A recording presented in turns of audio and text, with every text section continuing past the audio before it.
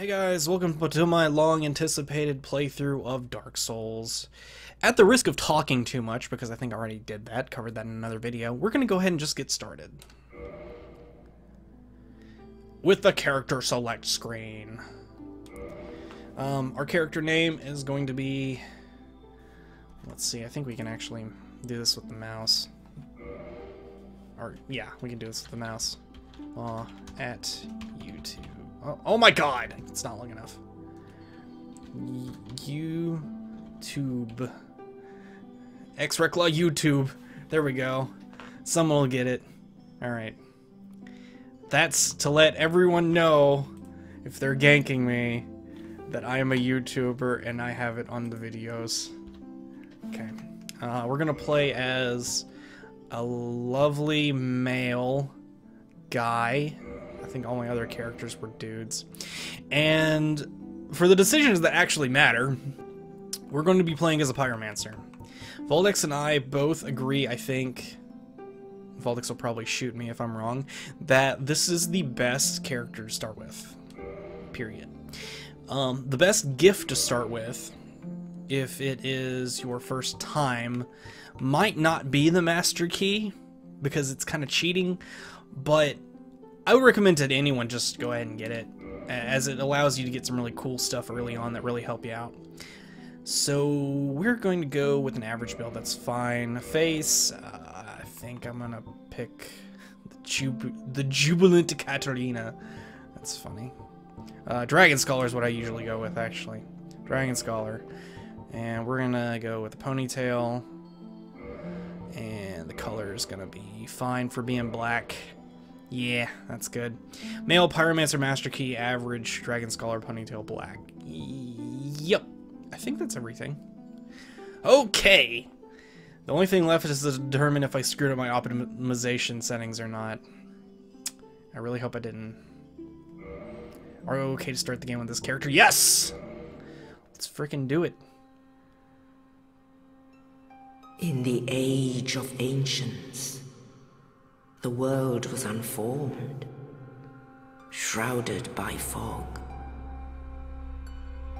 A land of grey crags, arch trees, and everlasting dragons.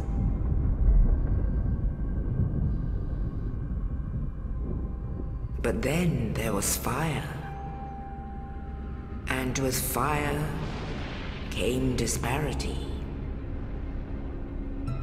Heat and cold, life and death, and of course, light and dark.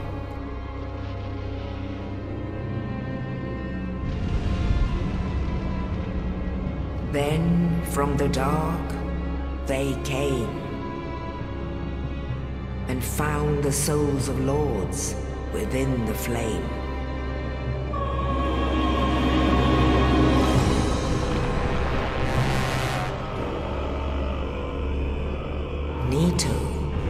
The first of the dead.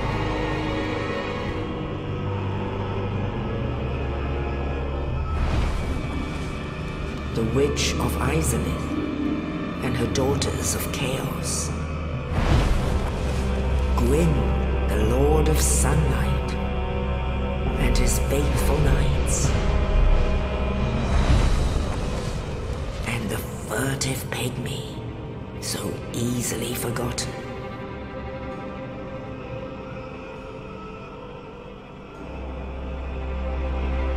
With the strength of lords, they challenged the dragons. Gwyn's mighty gods peeled apart their stone scales.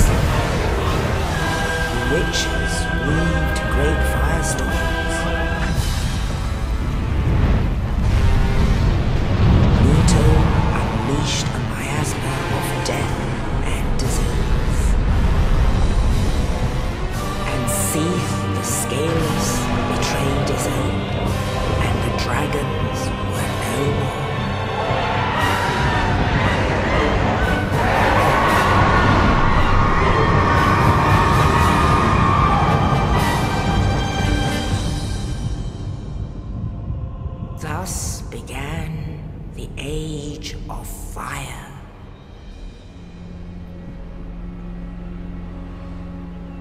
But soon the flames will fade, and only dark will remain.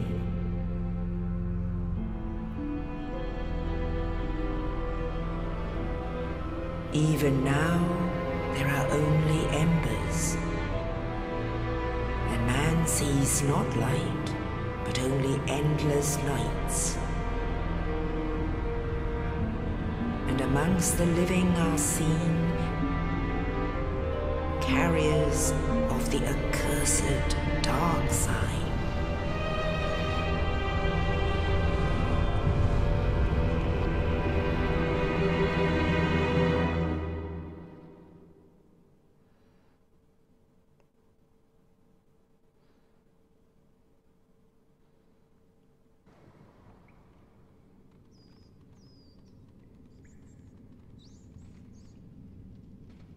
Yes, indeed. The dark sign brands the undead.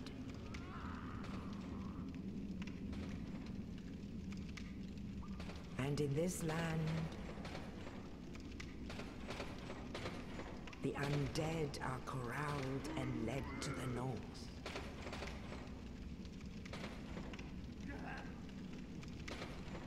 Where they are locked away to await the end of the world.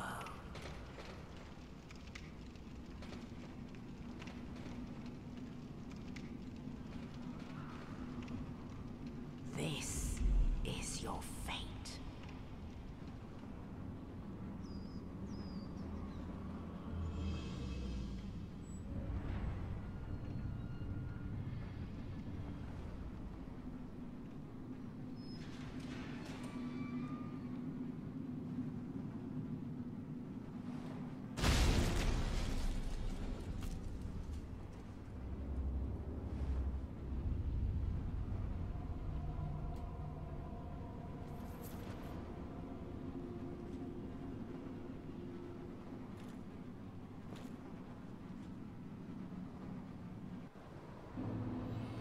Hey, we're in the game. That's a very important cutscene, so I didn't want to talk over it.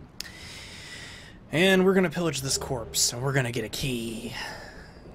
Okay. Off we go on our adventure. It's already running pretty good, so I guess I fixed everything and didn't F up the controls just yet. Whack. And whack. And whack.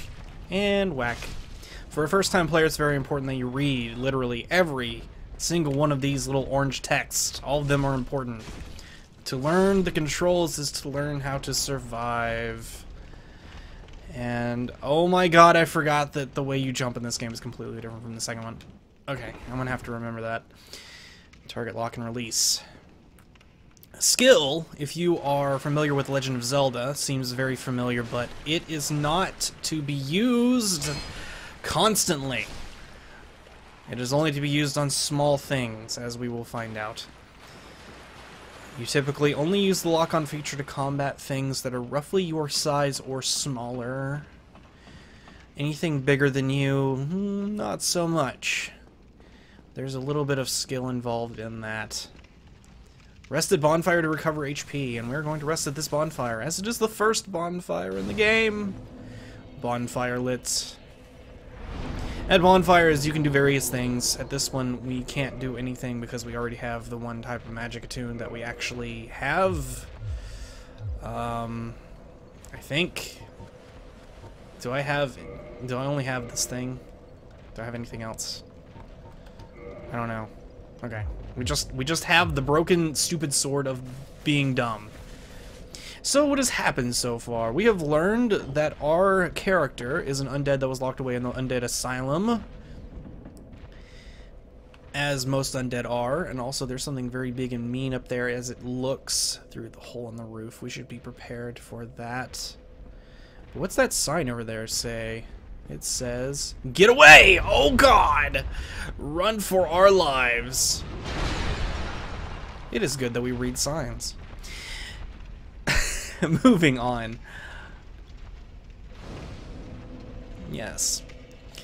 We were trapped in the undead asylum, and it appears that a knight or some other sort of person threw us the key to getting out of our cell. And now that we are out of our cell, we were getting shot by arrows because we suck at the game.